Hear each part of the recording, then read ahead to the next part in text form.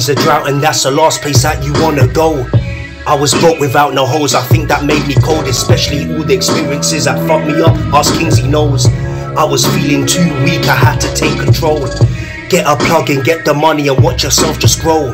Being fucked up in the drought, you feel to overdose, but it's hard to find a shotter cause they move too slow. Even if I want some perks or cracks to kill myself, or a bit of coke, but no I won't, it deteriorates your mind when you're fucked up. I was really trying to come up, but I was cursed with some bad luck, with mad luck. I'm really blessed with a curse, cause I'm still alive. I was trying to eat fast, like ordering at Five Guys. You probably see me as a cat, I had around 9 lives. I got destroyed many times, revived. It wasn't my time to go and die, so I can scream out I survived, yeah.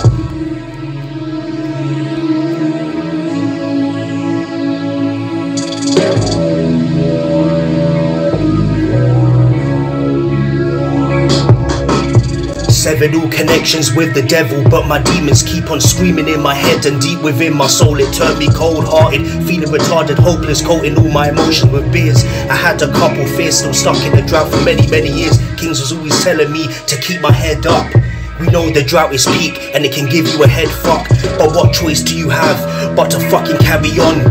And something in my mind was telling me to never give it up. We need to find a different way, it doesn't really matter what it is, as long as that you're winning. It's better to be just sitting at your mother's with your brother and your sister. Better to be dead than to be finished in the drought forever. Living, scratch that, that's incomplete living. It's like being in jail, very hard to fight the system. The drought creates killers, leave us fucked up not to listen. But if the Most High is with you, then you'll perceive a different vision, yes.